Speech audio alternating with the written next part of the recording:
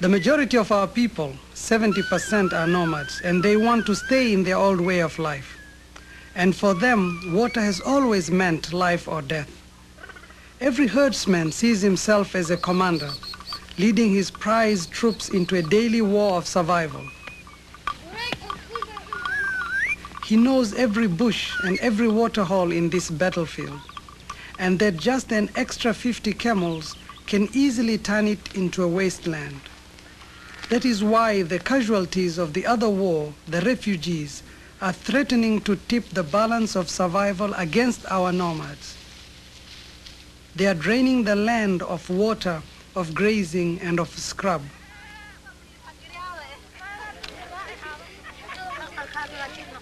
A refugee camp of over 50,000 like Saba'ad must find and burn off great areas of scrub if they are to survive. These girls left the camp at dawn and scavenged over 40 kilometers for these bundles to feed their campfires so they can cook their free food. We are not thinking to resettle them forever in Somalia. First of all, economically, it's not feasible. Somalia is struggling to feed its own citizens. And there is no much room in Somalia to absorb that people of that magnitude. Therefore, politically, we cannot afford to absorb them and resettle them in Somalia. Politically, it's not our intention to do so because we hope, as I said earlier, that these people will go back to their homeland one day. horusocodka haddii ay ii birmadaan oo igu celiyaan waan ku noqon karaa haddii ruushku ka tago oo ruush iyo kuubo ay ka tagaanna waan ku noqon karaa axmaarada isku taagun baan nahay oo ama waanu heshiin ama waanu qaybsanayna ama si un baan u tashanayna inta ruush iyo kuubo joogaansi kuma noqon karo ilaahay caalamkan kada horusocodkii inuu igu celiyo mooyee kuma noqon karo waa يقول أنت هرنا ولا يقول أنا جينا ولا يقول روح ومال كتبت يجي ولا يقول دلانك يجي ولا يقول دلانك أنت كرلوت ورا يا صور كله هصدق وأنا روش على ود ثلاثي روشوي أنا ود أفريقيانه اسكو مبدأ لوبانه نكاسو دجالهم حبر ريبين إنه حق سمدنا دبك كأنه حق هوستنا دبك كأنه بابي أرلد يجنا سيدي ونود احتاج. Until the conflict in the Horn is settled, these refugees have nowhere else to go. They are confined to camps and a miserable existence. We in Somalia are also still counting the cost of the conflict. After the Soviets have left, we still have to keep the army and we still have to maintain it, but we have to maintain this from our own internal resources, which is really, and the costs are crashing. This must be one of the longest runaways in Africa. It was built by the Russians and now may be used as a landing base by the American Rapid Deployment Force. As part of their aid package, the Americans are proposing improving these facilities. But so far, there is very little evidence of their presence or of their aid. We have no intention of establishing an American base there. We're going to use the facilities, improve them, and then use them. So initially, in the for the immediate future, there will be no American military there at all, except on a case-by-case basis when a ship comes in, for example, or a plane might use the airstrip. The long-range projection is for possibly a small caretaker group to maintain the facility during the times when it is not being used. So it is not envisioned that there will be a large American military presence in Berbera for the foreseeable future. I see, Mr. Ambassador, many Somalis believe that you are deliberately stalling, that because we had expelled one superpower before, you do not really trust us. Are you stalling in giving us aid? No. No, the process takes time. You have to determine what you're going to provide, what the Somali government needs, what it wants, and what we can, within the limits of the resources available, given to us by the Congress of what we can provide. And so this takes time. It also takes time to procure the various items. There is no desire whatever to stall. In fact, our government, my government, is looking into what it can do at this moment to accelerate delivery of military assistance to Somalia. Do you consider the Somali position realistic in turning to the United States and the West for military aid after many years of a very close relationship to the Soviet Union?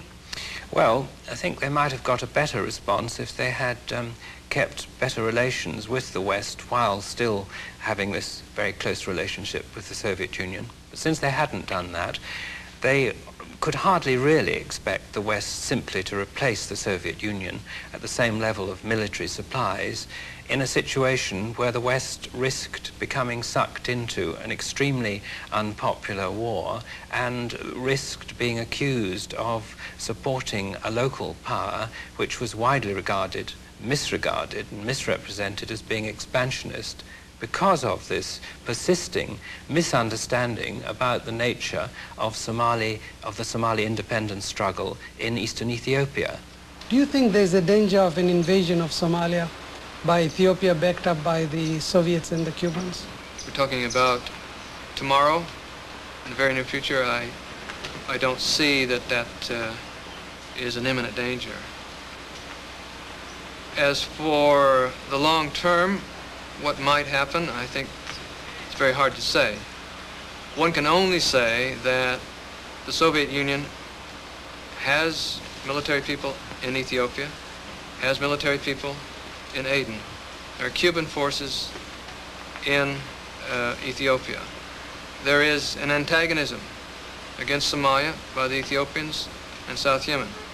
The Soviet Union certainly does not have good feelings about the present government of Somalia. And then you take the open enmity expressed by Gaddafi for the Syad government, and you have the ingredients of possible trouble, obviously. Now again, many Somalis and others believe that if there was an invasion, you would not back us up, would you? It would all depend on the circumstances, and we have an increasingly firm relationship with Somalia. We have a strong friendship, and this, I hope, is going to improve as time goes on. We would and could not, under the circumstances, ignore an aggression against a friend. What I think surprised the Americans was the level and intensity of the Russian response to the Ethiopian problem and the extent to which Russia has manifestly been willing to become militarily involved as the superpower protecting Ethiopia and solving its internal problems, but not, I think, solving them completely. Because it seems to me that it's not in the Russian interest that there should be complete peace and tranquility inside Ethiopia or between Ethiopia and her neighbors. For if that were the case, obviously the Russians would be redundant, and the Ethiopians would simply do what they have done in the past. They would ask them to leave and get rid of that superpower because they didn't need them any longer, which would enable the Americans, who still, I think, are interested for a variety of reasons, economic as well as political, in now perhaps eventually returning to Ethiopia, which would enable the Americans to return.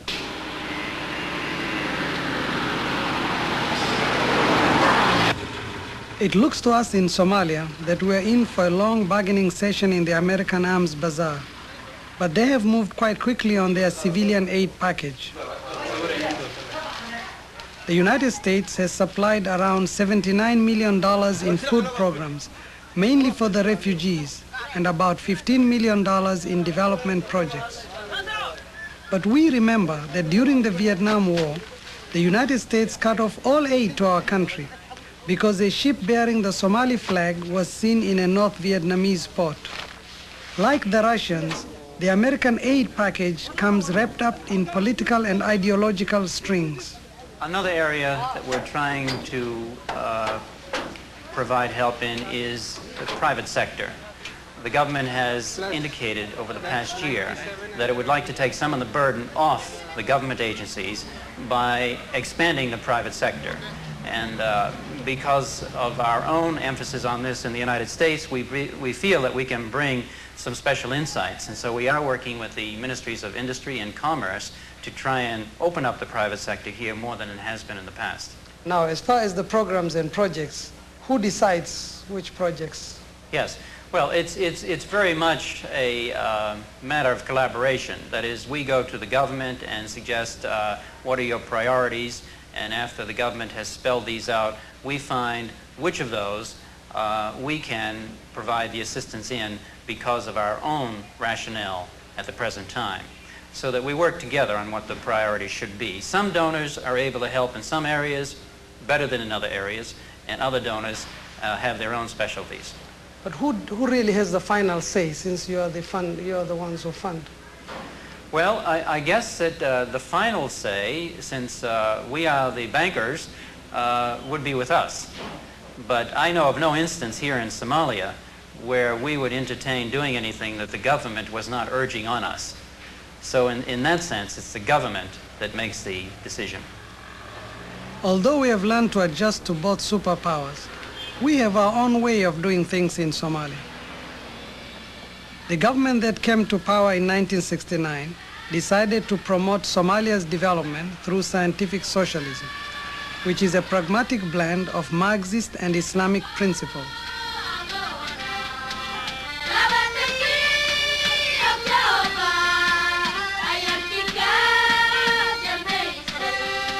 It promised to radically change the lives of everyone, especially the children, who are not only encouraged to sing revolutionary songs, but were recruited into learning new skills that would help us all build a better Somalia.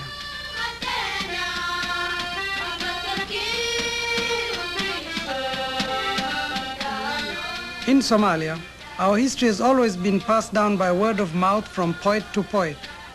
In 1972, our government finally created a written language. Everyone was involved, and during the National Literacy and Rural Development Campaign, the schools were closed down and the students became teachers. They roamed throughout the country, especially on the lookout for rural and nomadic families. Our government's program to create a modern Somalia officially recognized the special contribution that women could and should make. The Revolutionary Family Law of 1975 gave them equal rights.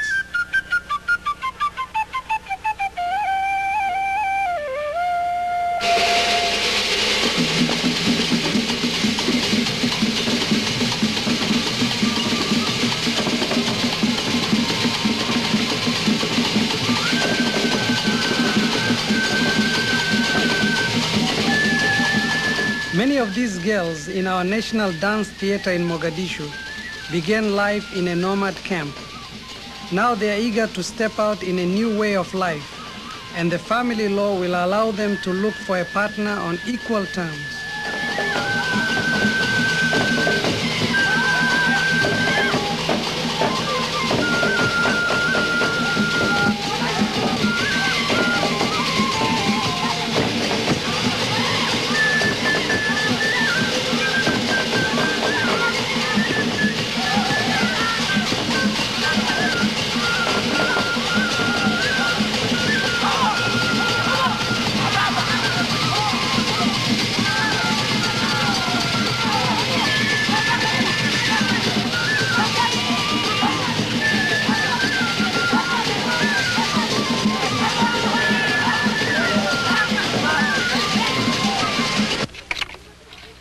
But it will take more than a government decree to make a real change in the traditional ways of a nomadic marriage. حاول الكمدة ماركتي أروت هوري ماركتي إلا اللحدة إن لقعو إن دانك لداميو إن ماركتي عيالش أما بالليادة هالكميشي ماركتي بيو أدوي بيو كتير لقى صورة بيو حولها دانك لقى صور داميو أو حولها عن فرا ماركتي إلا طبعا أروري ما إنتان كينو عن فرا عردتك عرورتا عن قدر أو كريه عن سيو beeto hawsha halkii ay maaragtay iga soo fool leedahay aan ka qabto marka waagu sidoo bariyay la gabaldhaca waa ku hawl xawaa shaqeynaya de marmar inaan fakaad ilaa way jirtaa de aan iska fadhiya guriga iska jooga guriga gudihiisa In the past, the men always called the tune in a Somali marriage. Our new family law plans to change all that. hawla ninka reerkayga waalidkayga maarta dadkii dhalay koriyay iyo door ma ogtay anoo ee maartay madaxa ii weyneeyaan anagoo inaan ku yeela waalidkii waan gartay haddaba marka aad guursato ma kula hagaagsan tahay ninka aad u dhaxday oo dhayal kugu yiraahdo guriga iga bax waad iga furan tahay yiraahdo ma ogtay walaal waa nin iyo aqligii waxaad garatay maaha haddii uu yiraahdo reerka waad iga furan tahay dhaaf martay waalidkii iyo dadkii golkii horeysiiyay ma imikana halka dama iga talin kara laakiin sharci ahaan way kula hagaag oo kala sax inaad ka baxdo guriga markaa sidee u hirgalay way iska adag tahay maxaa jira sharcina waa sharci ummadda bisaylkeedana waa wax kale waqti dhan bay qaadanaysaa waxaa loo baahan yahay sharcigu dadka laguma qasbi karo dadku waa inay u bislaadaan waa loo baahan yahay inuu sharcigu jiro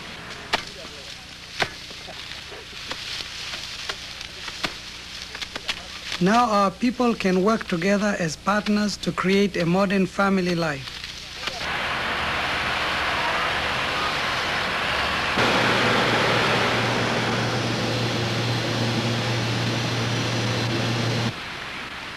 In the economic field, our new sugar refinery at Kismayo is the kind of international partnership that we are looking for.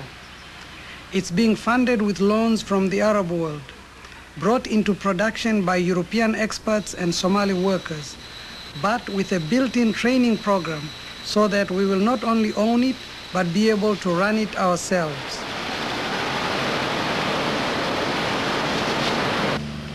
It might surprise you to see that Somalia is not all drought and refugees.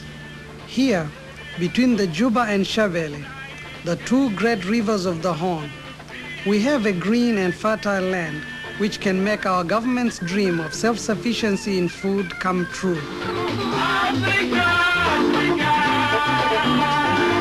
Africa, Africa, Africa. It's now over 20 years since our dream of being an independent Somali state came true.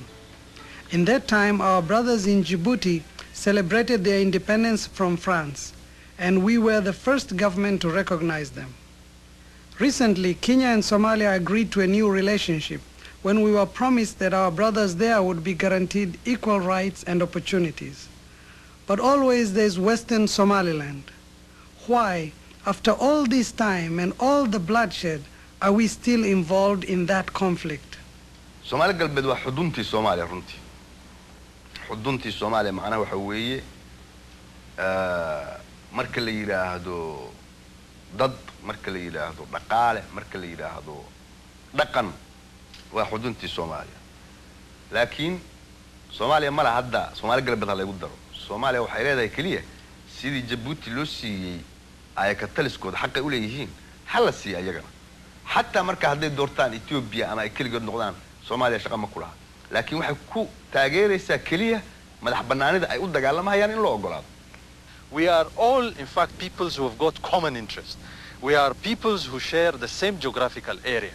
There is no question, I mean, it's not a question as if somebody is going to totally be cut off and drift away into the Indian Ocean, and we have to live together. But the question is, how do we regulate our relationship? On what basis do we live together? Definitely, it is unacceptable in this, end of the 20th century for any peoples to be forced to accept something which is against their interest.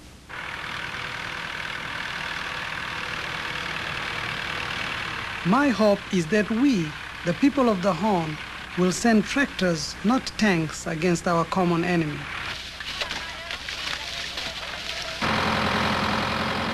One of the great victories in Somali history has been our sand dune stabilization project.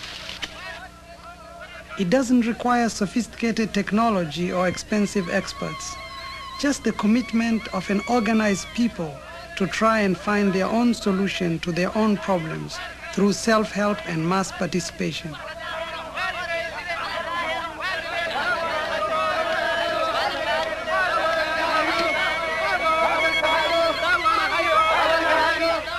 This is a living example of how people working together can turn the horn of conflict into a horn of peace and plenty.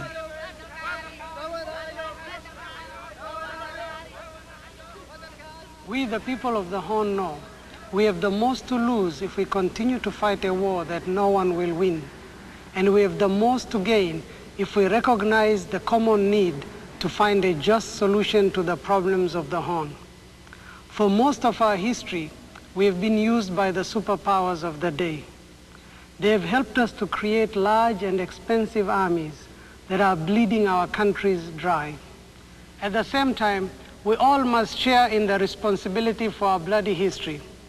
We also know that we owe it to our children to take the responsibility for their future into our own hands. So I must appeal to the superpowers and the rest of the world to work with us to achieve a lasting peace. I ask this in the name of all the children in the Horn.